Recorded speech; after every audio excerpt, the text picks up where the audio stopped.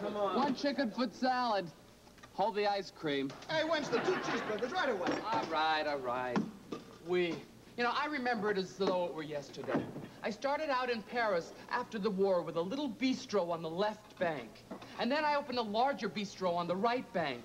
And then when I realized I was overdrawn at the bank, I came to America, the land of opportunity, with one wish: to make the most elegant, the most impressive, the most delicious gourmet eating establishment ever. And I think I've accomplished that, n'est-ce pas? Hey, I just saw Donald Duck at the bottom of this bowl. Oh, goody. That means that you finished all your soup. Is he supposed to be moving? Wait a minute. Oh, I thought things would be different when I came to this country.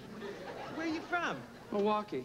Ah, yes, the land of Lederhosen and beer. I know. Were you in the arts there, too? Oh, sure. I used to make satin shirts for accordion players. Figures.